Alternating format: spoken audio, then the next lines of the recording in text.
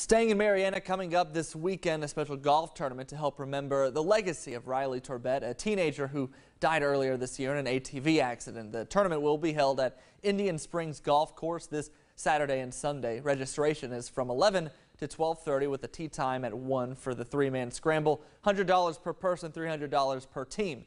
There will be prizes for first and second place, as well as other prizes like longest drive, closest to the pin, and all that. They got mulligans available, 2 per person, $10 each. Lunch will be provided by Beef O'Brady's. Now, the money raised by this tournament will go towards a scholarship to Chipola in Torbett's name that will go to a member of the Marietta baseball team at the end of each year after their at the end of their year. So if you need to contact someone, there's an email right here, bobby.hughes@jcsb.org. A great way to